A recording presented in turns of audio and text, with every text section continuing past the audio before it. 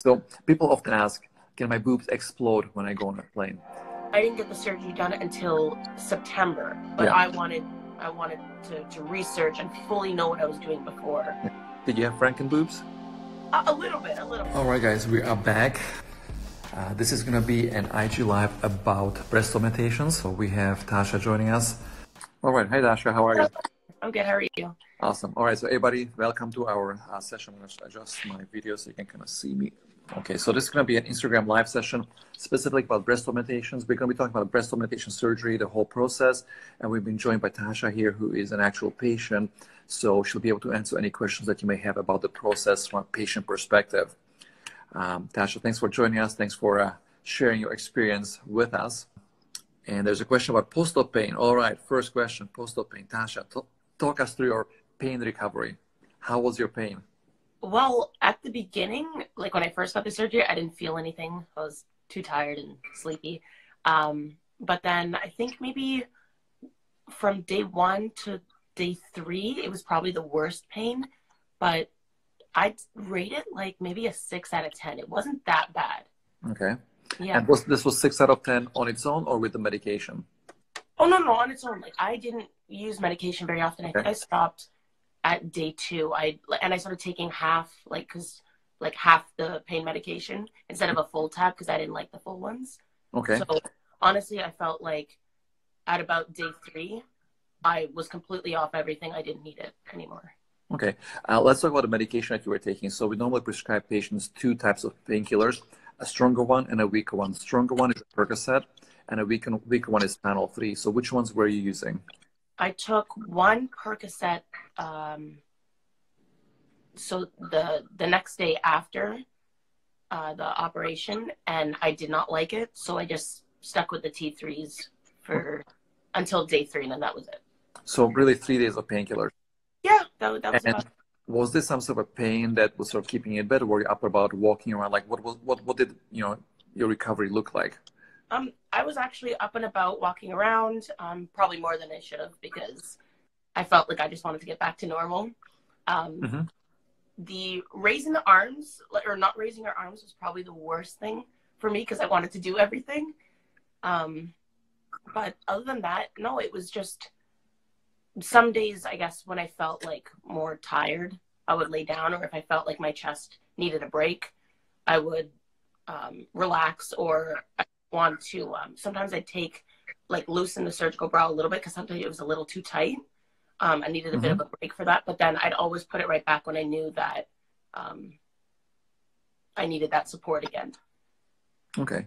So pain being probably one of the biggest sort of fears that patients have, you would say after your breast augmentation, you took 1 Percocet once, then you took some T3s for 3 days, and after 3 days, no more painkillers. Yeah, exactly. And this wasn't a type of pain that was kept you in bed and you were like in bed, unable to move, paralyzed.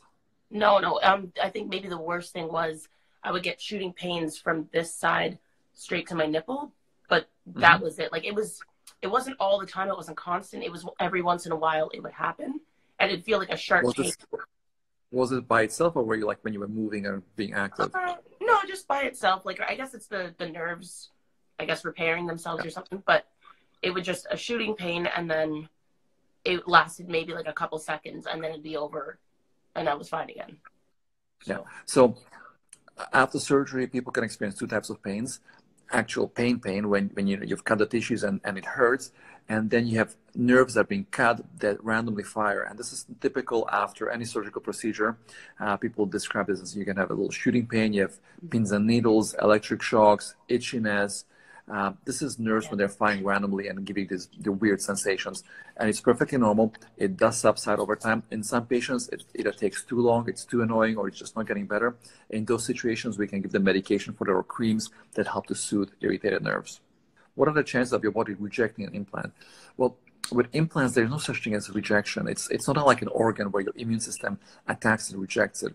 Whenever you put a foreign body inside your body acts by walling it off, creates a capsule, scar tissue around it. That's the capsule that forms around every implant, whether it's a breast implant, hip replacement, knee replacement, whatever it is.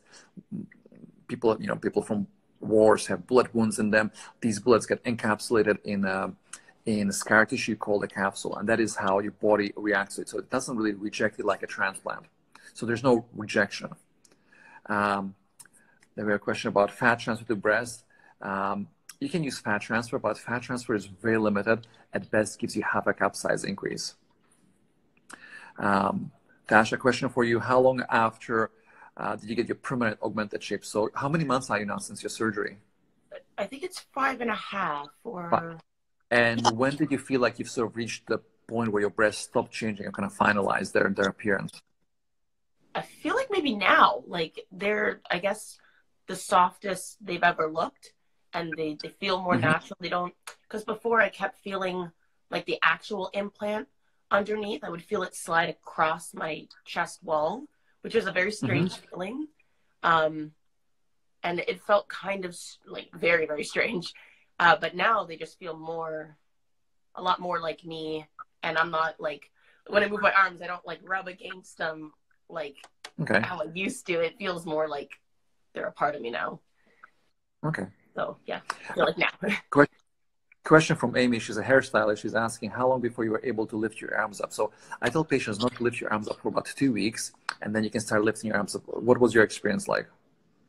It was basically the time that you said. I felt like maybe a couple days just before I followed up with you when you had said not to raise your arms for the 2 weeks. But I think at that 2-week mark or a little bit before, I felt like I was fine to do it. But I didn't want to risk it, so I waited until your direction. And then I was okay to lift them. I didn't feel like any pain. There was nothing like I couldn't do. I think the only thing that was the worst is like trying to raise it all the way back. Because like I do gymnastics, right? So having to have that back and shoulder flexibility is important. So to raise it all the way back was a little uncomfortable. It just felt like the muscle was tight and it had to loosen up a little bit. And then now like I can do it no problem. So are you back to gymnastics now? Yes. Yes. When did you start doing gymnastics again? At the, I think it's the 3-month mark when you said I was okay to do it. So I tried doing it. It does feel a little like strange. Like when I used to be able to do like full push-ups. Like I didn't have to go on my knees. Now I do have to go on my knees because the muscle is a lot weaker. But it did feel like not a good feeling, like more of a ripping sensation if I try to do too much. So I took that as my muscle is not ready to do that kind of rigorous training. So I have to slowly work into it. And it's getting better. Like I can do push-ups on my knees, no problem. Okay. But, yes. So that's a good point. There was a question went by about over the muscle, under the muscle. So when you go under the muscle, there are benefits to going under the muscle. The downside of going under the muscle is that when you're under the muscle, the implant's sitting here, the muscle's on top. Every time the muscle contracts, it pushes on the implant. So the breast moves, so you get what's called animation deformity. And 2, you do interfere with the function of the pec muscle. So your pec becomes a little bit weaker. Most people probably don't notice this. You as a gymnast, people are bodybuilders, fitness people, probably will notice a little bit of a decrease in pec function. And frankly, I would recommend that people get implants under the muscle, maybe avoid doing stuff like push-ups or bench press and flies. Just maybe don't use your pec muscle so much.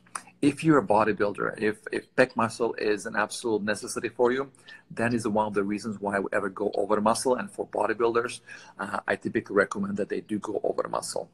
Tasha, you're under the muscle, right? Yes. Predominant majority of my patients go under the muscle for 2 reasons. I like going under the muscle, and 2, most people, when they do their research, they read about under the muscle and choose to go this way. I do like to go over the muscle in specific cases. 1, people that are overly active with the pec muscles, and we don't want to interfere with the pectoral muscle, like bodybuilders and fitness fanatics. And 2, people that may have a breast itself that is sitting low on their chest, below where the muscle is, and there's a sort of misalignment of the breast tissue and the muscle tissue, and I want to allow the implant to fall down, so I could do what's called a dual plane, where I release the muscle completely and allow the implant to come down, or simply go over the muscle. I'm not a big fan of dual plane because, in my opinion, dual plane over long term becomes a subglandular space, so you might as well just skip that initial phase, not cut the muscle, not damage the muscle, and go directly into the over the muscle space. All right. A little bit of a personal question, Tasha, but how long do you have to wait until you become intimate with your partner? So my answer to that is, think of it as a vigorous physical activity. I tell patients for 6 weeks, nothing. That includes intimate activities with your partner. You don't want to be doing anything where your breast can potentially get moved, displaced, or anything else like that, because you spend all this time getting your breast augmentation. Don't mess it up. Don't displace the implants. Question about roller coasters. I know roller coasters have the disclaimer saying if you have breast implants, you shouldn't be on them. I have no idea why that is. I don't care. Yes, you can, unless your breast like Dolly Parton, when you go down, they kind of hit in the face. I can't think of any other reason why you shouldn't be able to go on a roller coaster. I think people think that the implant will move around all over the place, but it doesn't. It's there. It's not. Yeah. A normal breast wouldn't be flying around and going crazy. Exactly. So it's more. It's like it's. If anything, I could see women that have larger breasts, like natural larger breasts, their breasts will move a lot more than if you were to have implants under there, because the implants kind of keep the shape. Exactly. More, so they're not going to be like up here if you drop down. Like they're like any other boob. They're normal. They don't move around like that. Again, going to over under the muscle. Living Colorfully was asking, do I recommend going over or under? It depends on the patient. Most of the time, I recommend going under the muscle. But like I just mentioned, there's specific situations where I do recommend over the muscle. Over the muscle used to be popular, then it became under the muscle. Now, over the muscle is making a comeback again. There are some surgeons out there who talk about it being over. And again, they have pros and cons. My two reasons why I like to go under the muscle is under the muscle is a slight low risk of capsular contracture. And two, I often use the muscle to support implant so they don't fall so much and they stay higher up. And you probably need a longer time then to come back and get a redo and lift them up. Because if you go over the muscle, over time, as your natural breast, the implants do add weight to your breast and they'll come down and you'll have saggy breasts that then need to be lifted up. Lisa's asking, Tasha, how long after your consultation was your surgery? I don't remember. What was the time frame between consultation and the procedure? Oh, I wanted to give myself a lot of time to go through any questions that I had, fully research what I was doing. So I feel like the consultation was in either January or February. Mm-hmm. And then I didn't get the surgery done until September. I just wanted to give myself that extra time. Some people I know, they went like a couple months later, but I wanted to research and fully know what I was doing before I did. So, Lisa, to answer your question, in general, most people, usually breast augmentation specifically, breast augmentation patients usually have a short time between the consultation and the surgery itself. We kind of joke about this. People with breast implants that come in want breast implants. It's always like a boob emergency, like they want it immediately right away. So we do try to squeeze them in fairly quickly. Other procedures, patients take a little longer time to sort of digest the information and get themselves ready. But for breast augmentation specifically, those patients tend to have a shorter window between consultation and surgery. So I'm not sure if that answers your question. Then there's a question from Rose Lair about how many cup sizes did you go up. So what size was your implant and how many cup sizes did you change? So my implant size was 450 cc. It was either a choice between that or the 485, but we agreed on the 450 cc because I'm more active. It was better to go with a smaller implant. And my cup size before, now this is in Licenza sizes. I don't know if Licenza and Victoria's Secret kind of have the same kind of size structure, but my size before was an A cup and now it's a double D. Okay. What's your height and weight, just so people can know? So my height is 5'7" and my weight at the time was, I believe, 120. Okay. Cupcake over there keeps asking over and over about breast implant illness. Breast implant illness is an entity that's all over social media and people talk about it a lot. There are no real studies yet that have really found anything about it. So people often ask us about it. What is my opinion on breast implant illness? I only have an opinion because there's no actual studies out there. Just like the breast implant illness, people have no studies to support this. In the many years that I've been in practice, I have yet to see a real breast implant illness. I've had a few patients that thought they had breast implant illness. We had 2 patients that thought they had it, and even before they came in to see me, they were diagnosed with other medical conditions which were treated, and once they were treated, the breast felt perfectly fine. I had one patient who insisted on having breast implant illness, and I agreed to take out her implants. When I did that, we did a very close look at everything. I want to see what's going on. If you think that breast implants are these evil things that are creating all these problems, that are causing all this inflammation, autoimmune disorder, then you would expect that there'd be a lot of inflammatory reactions around the implants. You'd think the capsule would really think the breast tissue would be inflamed. There'd be a lot of changes going on. What I found in this particular patient is that when we took out the implant was pristine. There was nothing wrong with the implant. There was no degradation. There was nothing weird looking about the implant. The capsule itself around the implant was as good as it could possibly be. It was paper thin. It was membranous thin. I try to show this when I do these procedures. I show people what a capsule looks like. There was no contracture. There was no inflammation whatsoever. So to answer the question about breast implant illness is I have never seen it. In many, many years and thousands of breast implants that I've done, I have not seen a patient who actually had breast implant illness. Now, I've read all the stories out there. There are stories out there that are pretty convincing, and there are people out there that seem unwell. And, you know, we can't deny that some people may not be well. I don't know why. There has yet to be any study, any scientific evidence to prove that really what's going on is implant related. They may be unwell. Could it be real implants? Could it not be implants? We don't know. It is possible that there's some weird reaction that someone could possibly have to a compound or something in the implants. But in general, if people are scared of breast implant illness, all I can tell you in my experience, because there's no published papers on this, is that in thousands of breast augmentation I've done, I have never seen it. So I hope that answers your question, and we'll move on to the next questions. Difference between silicone and saline. So Tasha, do you have silicone or saline? I don't remember. I have silicone. Silicone implants. So silicone implant is an implant that is a silicone shell and is filled with silicone gel. Saline implant also is a silicone shell, but it's filled with water, salt water. On the surface, they look the same, and people ask, which is better? Which is a more natural looking implant, silicone or saline? And the answer is they're equally good looking. The difference is in the feel. Silicone feels a little bit softer. Saline could be a little bit harder or softer depending on how you feel it. Silicone tends to have less rippling than saline. When you put them side by side on a table, yes, silicone looks and feels smoother, softer, all is great. However, when you put them inside into a human body, under the muscle, under the breast tissue, and you have all this soft tissue covering the implant, it becomes much more difficult to differentiate between them. And that is the reason why I'm one of the few people that actually do like using saline implants, because I really don't think there's anything wrong with them. We don't push them on anybody. And Tasha here, for example, had a silicone implant. I do whatever the patient asks for. I don't push my opinion on anybody.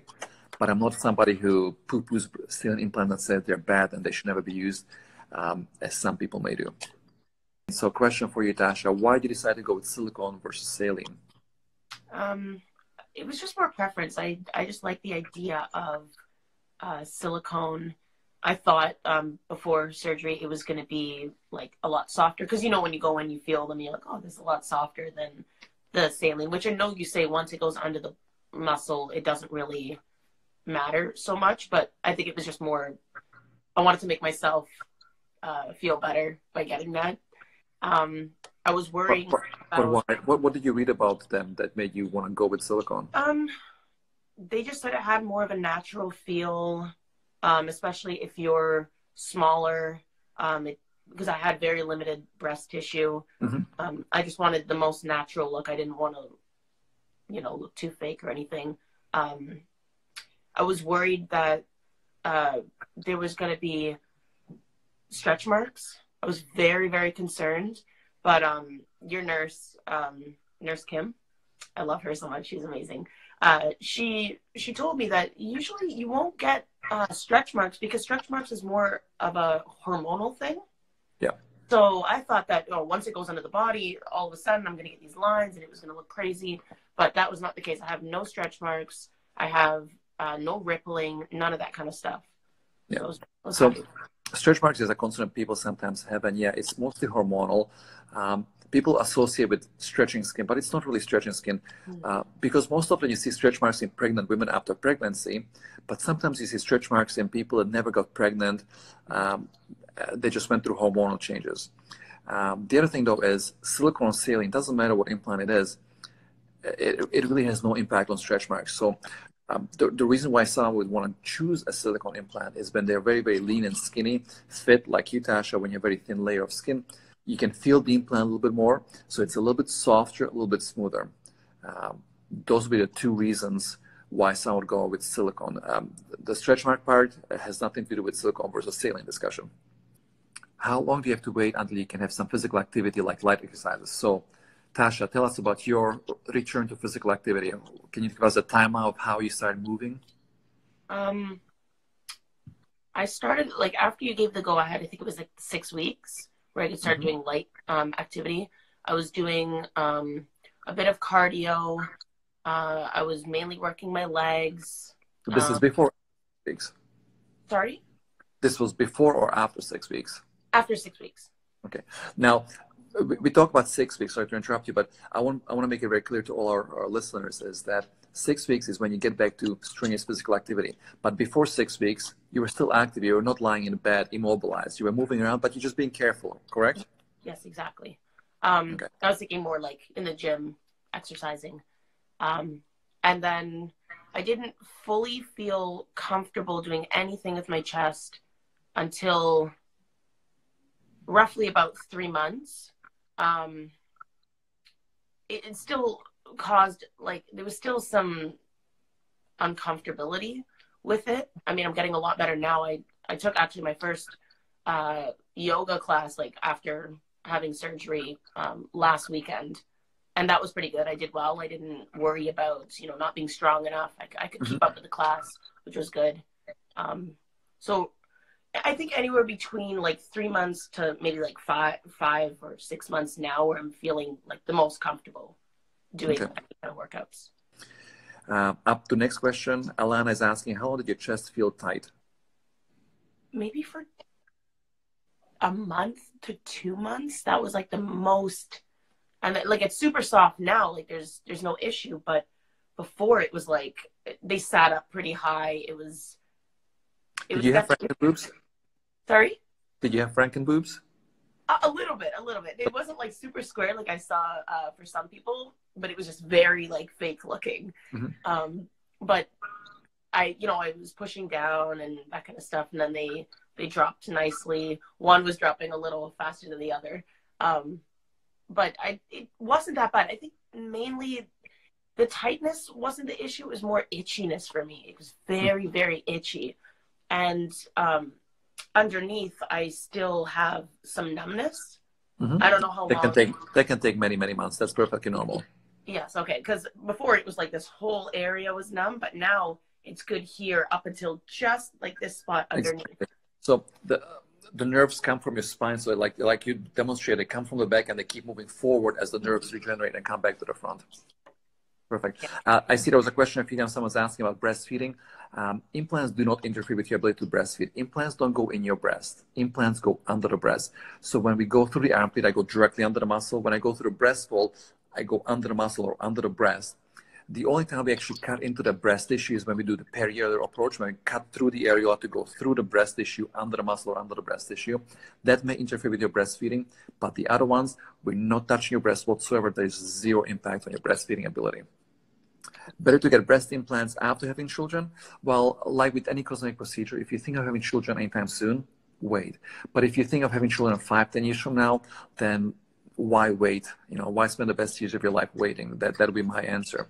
After children, after pregnancy, your breasts will go through changes, and there's a good chance that you may need some sort of a touch-up to fix them up. You may need a lift, you may lose volume. There's all kinds of things that may happen. And so for that reason, people may say, well, wait until after pregnancy. So instead of having 2 surgeries, you only have 1. True. But again, if you're going to be pregnant in 5 to 10 years, why spend the best years of your life waiting for something that may or may not happen? Question from Barry asking, how do you know if you need a breast lift? If you look like your breasts are falling below your breast fold, then you may need a breast lift. If you're unsure, talk to a plastic surgeon. Question about replacing breast implants. How often do you replace them? There was an older study many, many years ago for the 3rd generation of breast implants that said you should replace them every 10 years because they found that in 10 years, 50% of them would break. That has changed now. The recommendation now is there's no need to go and do preventative surgery. Let them be unless there's a problem. If you have silicone implants, you don't know if you have a problem unless you do an MRI. If you have steel implants, if they leak, your breast deflates, right away. And that's one of the advantages of saline implants. All right. I saw a question about sleeping on your stomach. Okay. They asked, I guess, how long after can you sleep on your stomach? What was the recommended time that you had given your patients to sleep 6 weeks. The answer to all the questions is 6 weeks, just like my name. So when you first get it done, you have to be on an angle, right? You have to sleep on your back, but on an angle. Yes. So like I have one of those like cushions that you put your arms there and you lean back. Yeah. And I put a lot of pillows behind me. It was extremely uncomfortable. That was probably the worst part too, because you can't actually, like, even if your back gets stiff, you can't crack your back because you can't stretch that far because the muscle is so tight. Yeah. So that wasn't that fun. But as soon as I got the go ahead to sleep on my stomach, because I am a stomach sleeper, I went right onto my stomach and I tried to lay there, and I couldn't do it for too long because it would feel like they were pushing too far one way, or they just didn't feel that supported. I tried to wear, more supportive sports bras, and that helped a little bit because it kept them in one place. But putting all that pressure on my chest didn't feel that good. So I would grab like a pillow, and I put a pillow here, and then I put a pillow underneath here so that I was elevated, so my breasts were like not pushing down on the bed, but had a bit of like, breathing room. Yeah. And that worked out for me. And then now I can sleep on my stomach, no problem. There's no issue. I don't have to wear a bra to sleep on my stomach. It's fine. Question: can you lie on your side after the procedure? So not for 6 weeks, but now it's been a while. Do you lie on your side, Tasha? What does it feel like? Yeah, I lie on my side now. It doesn't feel like anything. But at first when I did, it felt like if I were to lay on this side, this one would push more to the center of my chest, which that one wasn't the issue, but it was the bottom one, because the bottom one would push more to the bed, and that would feel very uncomfortable. It felt like I was, I don't know, it felt like something was like pushing into my side a little bit because it was moving over so much, and it just felt really like not comfortable. So I would like go back up. Like it was a lot of like shifting and moving. If I would lay that way, I was okay for maybe 5 minutes, but then I'd have to readjust again because it would start to get uncomfortable, and then go to the other side, 5 minutes again. So I think when you're after the surgery and you're getting more comfortable with that, there's going to be those little moments of, okay, this is uncomfortable, I have to move. This is uncomfortable again, I have to move. But after a while, it gets so, like, you get so used to it, you don't even feel it anymore. Like I can lay on my chest, I can do anything. It doesn't bother me anymore. One of the things that people sometimes mention, actually there was a question about it, is do you feel tightness on your chest? Is it difficult to breathe? So sometimes people complain or describe this pressure on the chest. Do you feel any pressure on your chest with the implants? The first day after I did, like it felt like I had short of breath, but it didn't feel like, some people said like an elephant sitting on your chest. It did not feel like that for me. It didn't really affect my breathing. It was just more like if I tried to push my arms back, I couldn't because it was so tight. So it's like if you worked out your chest extremely hard and you're very, very sore, you wouldn't be able to stretch your arms back that much anyways. So it's the equivalent to that. Okay. There was a question about capsule contractures. A capsule contracture is about 1%, 1 to 2% is the risk of capsule contracture. It's a lifetime risk. Most capsule contractures do happen within the first year of surgery. And then so the risk drops off, but never goes down to zero. There was also a question by the traveling coach about, she has a capsule contracture, grade 2, so it's a mild contracture. It means that the breast feels a little bit hard, but doesn't look bad. Should you wait if you want to have kids in 2 to 3 years? I'd say, yeah, wait.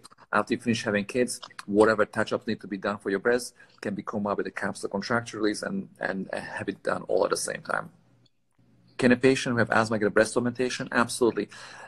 If you have any medical condition, it's not a contraindication to surgery as long as the medical condition is well controlled and is not going to interfere with the surgery itself or your recovery.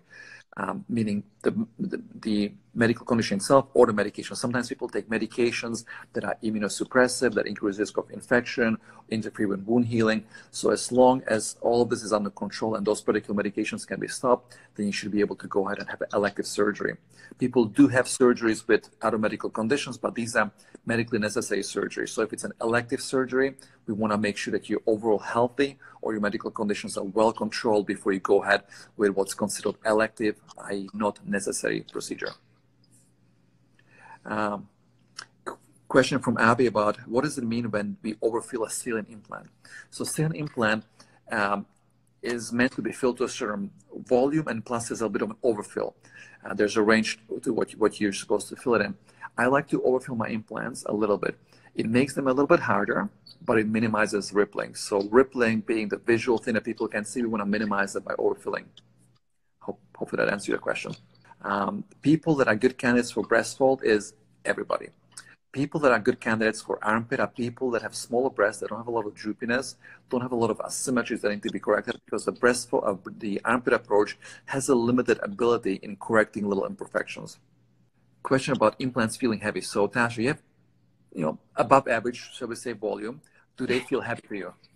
No, they don't. How would you describe? Like, do you feel the weight? Do you feel the additional weight on your chest?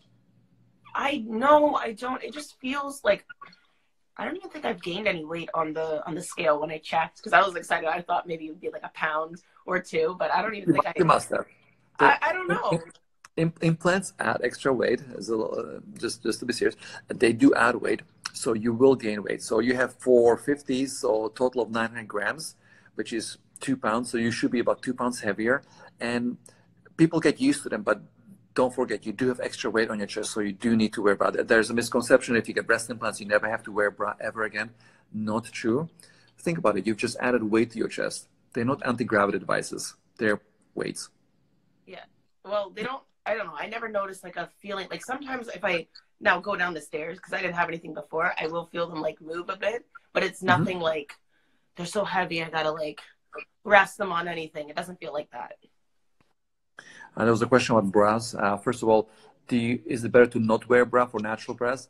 I'm aware there's a study from France. There's one study that said that people who don't wear bras are better off. Makes no sense to me. Simple answer to that is look at the National Geographic movies from Africa, from Amazon. All these women that don't wear bras, they don't have perky breasts. I rest my case. Do you recommend wearing a bra to bed? I do, because when you stand, gravity goes down. When you lie down, your gravity actually is pulling the breast to the side. Because I realize that your chest is on a flat plate, so when you're lying down, implants are not on a flat plate. They're on a curve or a curved surface that's going sideways. So it's nice to wear a bra that's going to hold them together. Otherwise, over time, they do fall to the side. And when that happens, that is perfectly normal. That's not a botch job. There's nothing wrong with your implants. It's called gravity. It is something that you should expect over a long time. Just like people with larger breasts. Ask a woman who has larger breasts what happens when she lies down, she'll tell you they fall to the side and flat is chest, because all the volume from the front is now off in the armpits. Gravity. I have yet to cure gravity. I'm still working on it. Cupcake's asking about forehand. Is it a big or small? Same implants can look very different on different people. It depends on proportion to your body, right? So on a very petite person, forehand's going to look humongous. On me, I'm 6'1". They're probably going to look pretty small. So it all depends on the person. And that's an important thing to remember, because a lot of people do their little research when they come for a consultation. They find a picture and say, this girl's got 350 cc's. They look perfect. I want to get 350. It doesn't work like that. On her, 350 may look good, but she's a completely different person, different height, different weight, different pre-existing breasts. That doesn't apply to you. So when people do their research and want to do wish pics, find a look and a shape that you like, bring it to show us. But let's not worry about the numbers, because the numbers are going to be very, very different. Exactly. Publi says, you look great. Thank you very much. Are you talking about me or Tasha? I don't know. How often as a surgeon do you have revisions, or is it capsule contracture, bottom out? Is it common? Luckily, not too often. We all do revision touch-ups. I do revisions on my own patients, not on people that had surgery elsewhere. And once in a while, we have a procedure day where I squeeze in revisions, or I just add them at the end of a surgical day. Yeah. Question about internal bras. I don't do them. I only do them when I do reconstructive cases. If someone needs a reconstruction, I don't do them in primary cases when it's a fresh, brand new breast. Going back to scars, yes, everybody's scars a little bit differently. I think we're I would say we're known for our scars, tiny, tiny scars. But despite my best efforts, not every single one of my patients has a perfect scar. The reason why a scar may not look good could be there's too much tension on the scar, there was an infection in the scar wasn't closed meticulously well enough, or the patient simply is genetically prone to abnormal scars. And there are patients that I have that no matter how good of a job I make, they will get a hypertrophic or keloid scars. And these patients, you see, they look beautiful right after surgery. They have pristine scars, beautiful thin line. They look great for about 3 months, and after 3 months, they start developing hypertrophic scars, which is a typical time frame when this starts to happen. People that have that problem, unfortunately, there's really little you can do. You can do injections, Kenalog injections, injection of other sort of medications to try to minimize the excessive response, because that's what it is. Your body is overreacting to the formation of scar tissue. Tasha, how big is your scar? So you have silicone implants. Silicone implants typically require big scars. Now I use Instaboob. It's a funnel device, which I can't say because otherwise that's not allowed. I can't be promoting equipment, but I call it Instaboob. But it's a device that I use to squeeze implants in. So it allows me to take a big implant and squeeze it in to a small incision. So Tasha, in your situation, can you tell us approximately how many centimeters is your incision? I don't know how many. I know it's like this, and it's a very, very thin line. I have a little bit of like pinkish, reddish kind of discoloration around it, but I know that will fade. And I also have been using, actually I have it here. I've been using this.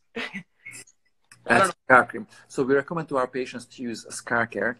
Any product, doesn't matter what the brand name is, as long as it has silicone in it. Yes.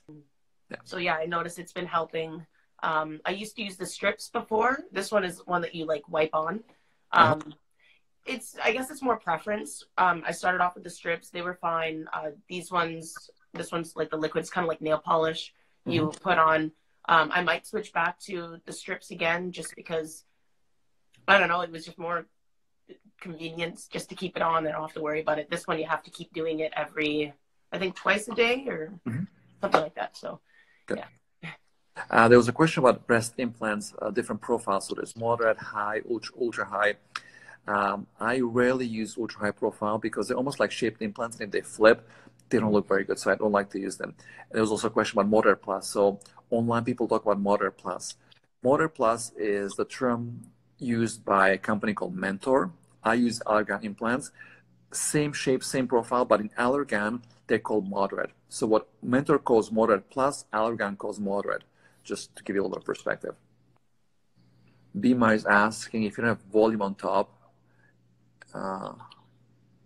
would implants show? Implants will show when you're skinny.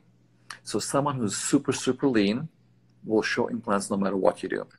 Implants are hidden when the more fat you have on top of the mass of the implant, the less of an implant you will see. So hopefully that answers your question. There was a question of if you can do breast augmentation with a lipo and BBL. Technically, yes. However, how will you sleep afterwards? After breast augmentation, you gotta sleep on your back. After BBL, you gotta sleep on your stomach. So I do not like to combine front and back procedures. All right, let's see. Is transaxle healing more painful than breast fold? Yes, it is, unfortunately, but it's a matter of extra pain for a matter of days, not a lifetime of pain. So the price you pay for extra pain for the first few days, but then you have no scars for the rest of your life on your breast, I think that's a pretty reasonable trade-off. So I wouldn't use pain as a sort of detractor from going through the armpit if that's the way you want to go. Would you combine breast augmentation and labiaplasty? Yeah, that's a pretty common combination, by the way. And again, that's possible simply because they're both front procedures. Question from Quinn, is the gummy bear same as ideal implant or are they different?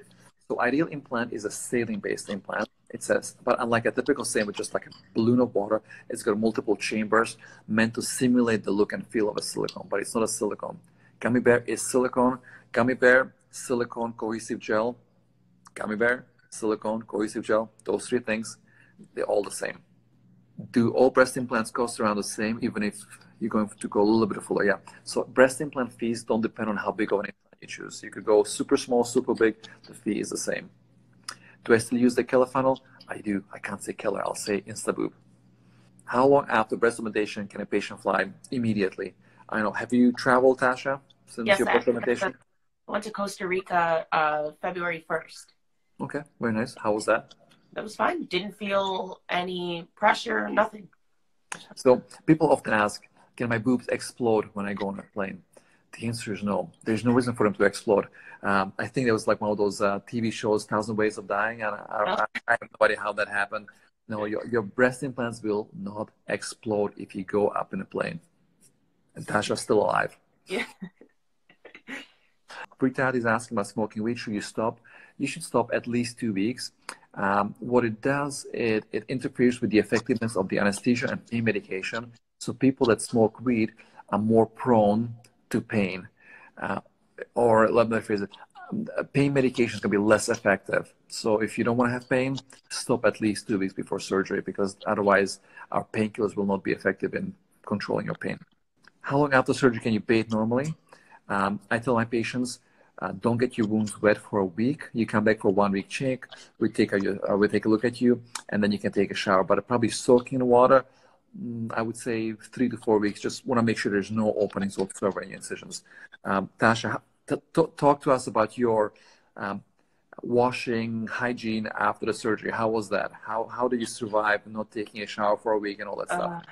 That wasn't that fun. I would like wash around like any other parts, not like soaking wet water, but you know, like a damp rag with some soap on it. I wanted to make sure that I was okay. When I first got the bandages wet, like, because when they took off the larger bandages and they had just the ones covering the incisions, I was so afraid to get them wet. I was like holding while I would like wash myself in the shower. The water hitting my breasts in the shower, because they were so sensitive, it felt uncomfortable, like just the pressure of the water, especially on my nipples. It was very uncomfortable. But that was fine. And I think once I got the bandages fully removed, she sprayed this kind of stuff on them. It was like a liquid Band-Aid or something. Yep. And I think I was allowed to get that wet, but I think it would wash off right away. But my incisions had already healed up. Well, like, what there were no more open. What did you do during the first week when you were not allowed to take a shower? Oh, I would just wash like the rest of my body. Bath. Like, oh, yeah, I would sit in the bath, but not like submerge my. Did you wash your hair? Yeah. See, I was very smart about this. I don't know if anyone else has natural hair. This would be more for the women with curly hair or anything like that, because my hair is a lot more high maintenance. I made sure that I got my hair twisted or braided before I did it. So I just left it in the braids. I didn't have to worry about it until basically my recovery was over. And then I got them taken out, and then I was fine, because then I could move my arms again. Okay. Awesome. So that was a smart move on my part. There's a question about why did you get breast implants? So that's a great question. Some people have reasonable breasts. Some people wonder, like, you look good already. Why get breast implants? So in your situation, why did you choose that you want to get breast implants? Well, I'm a big fan of proportions, and I have a little bit of a bigger lower body, and then I have larger shoulders. So I just felt like I have wider shoulders, I have like a little wider of a lower body, and I have nothing in between.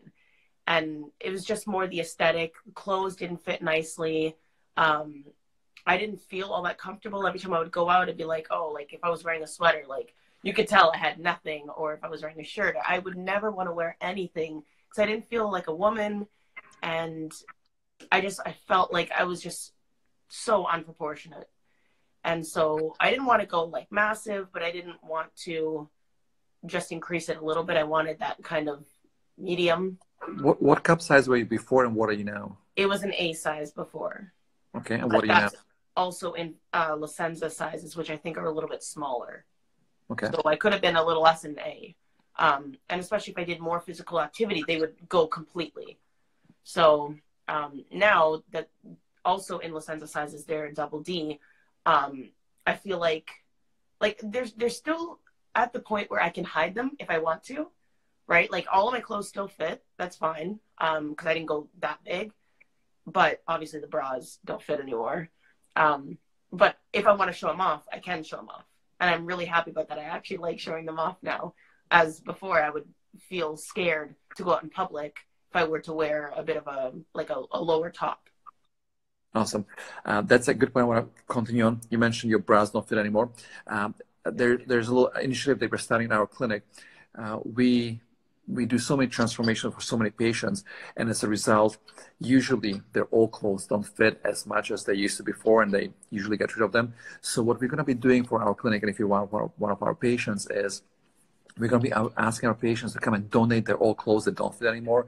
We'll be doing a clothing drive for people that can't afford to buy clothes. So that's something we'll be initiating in our clinic. So again, if you're one of our patients coming for a follow-up and you have clothes that no longer fit you because your bra is too small or your pants are too big, please donate them, and we'll donate them to the needy. So I'm going to finish off our IG live here. So again, thank you very much to everybody. Thanks, Tasha, for joining us. That was awesome. Thank you. Great, bye. Have a good day. Thanks, you too.